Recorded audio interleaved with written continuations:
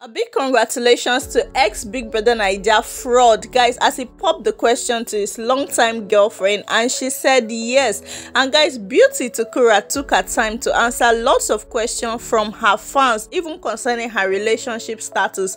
Hey beautiful people, you're welcome back. I hope you're having a great and lovely day, guys. Don't forget to give this video a thumbs up and also feel free to drop a comment in the comment section below.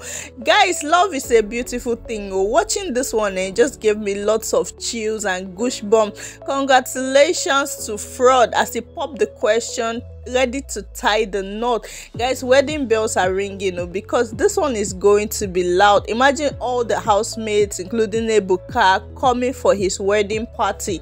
Guys, though this is relationship, he did not even loud it on the internet. We didn't even know that he was in a serious relationship, and then boom, we are saying, will you marry me? And guys, the lady accepted to be Frodd's wife. Congratulations to Frodd once again. We can't wait to have another BBNaija wedding going on. Guys, feel free to drop a congratulatory message for Frodd down there in the comment section below. And now guys, Beauty Tukura made the floor open for her fans to ask her any questions they want to ask at all, and she took her time to reply most of the questions that they asked her, and she posted it on her Instagram story, which I'm going to be showing you guys. But before I do that, don't forget to give this video a thumbs up and also subscribe if you've not done that already. Now I'll be starting off with this question. The person said, are you in a relationship? She replied, with money, yes. With Adam, someone may be in a relationship with me, but I'm single, sha. Guys, Beauty says she's not in any relationship at the moment.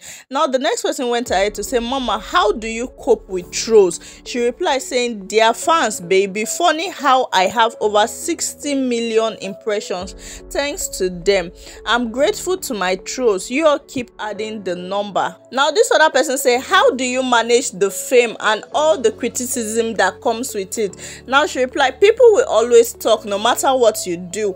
My purpose is bigger than the noise, so I focus on the love and my brand. Would you say going on the show has changed your life positively? Now she said, yes it did. I've grown so much since I left the show. I know I haven't granted any interviews to share my experience, but I'll be speaking very soon. How have you been doing, like for real, for real? Now she said, I'm great, spending time working for brands, reflecting on my year and making plans for the new year.